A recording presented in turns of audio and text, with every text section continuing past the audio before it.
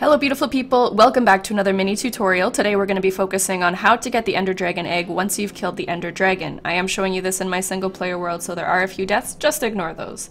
Our first step is going to be actually getting up to the egg. From there are two different ways to actually get the egg, the second of which is my favorite, but I will show you both. So, since it's difficult and a little bit risky with this portal here to try and get the egg where it is, what we're going to do is pick it and hope that it teleports somewhere else. Let's see where it went. Ah, there it is. Okay, so from here there are two different techniques. I'll show you the first, and that's going to be with a piston and the redstone torch.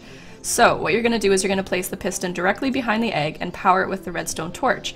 What this does is causes the egg to pop as an item which you're able to pick up. So if you happen to carry a piston and a redstone torch with you into a dragon battle, you're set.